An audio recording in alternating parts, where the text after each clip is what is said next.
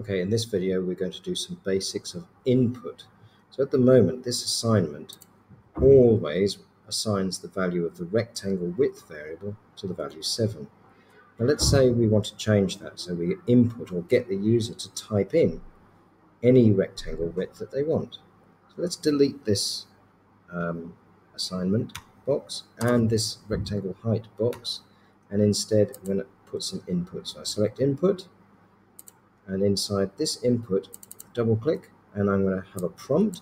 This is the question that we want to ask somebody. This is what they see when it's requesting the information. So let's write here, input the value of the width of the rectangle. Okay, and whatever they type, I want to be stored in the variable that I assign here. So the variable in this case is going to be rectangle width.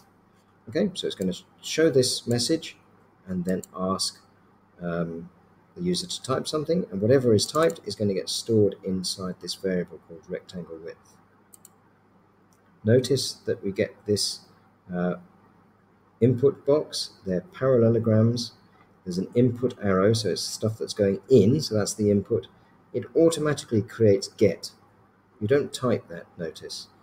So notice I didn't type the word get in here. I put the prompt up here, which is basically the string input the value of the width of the rectangle, and then here I assign the variable rectangle width. Let's do a similar one for the height. So I've selected input again.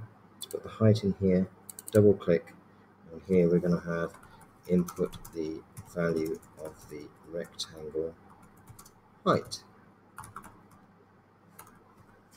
And this is going into the variable rectangle height. Okay, this time now I'm assigning these rectangle width and rectangle height variables from the user rather than hard coding it via an assignment. Here I'm still calculating the rectangle area through an assignment to being whatever was typed in these two input statements here. Let's run that and see what happens. Hit run.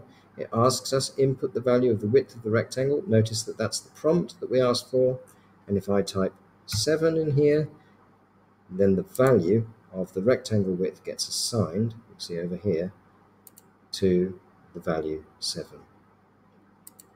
Okay, so now it's asking us for the height. Maybe I put an 8 in there for the height, and then it calculates the rectangle area as being 56. Notice that this is not output, this is simply the watch window. So this enables me to watch what the values of the various variables are.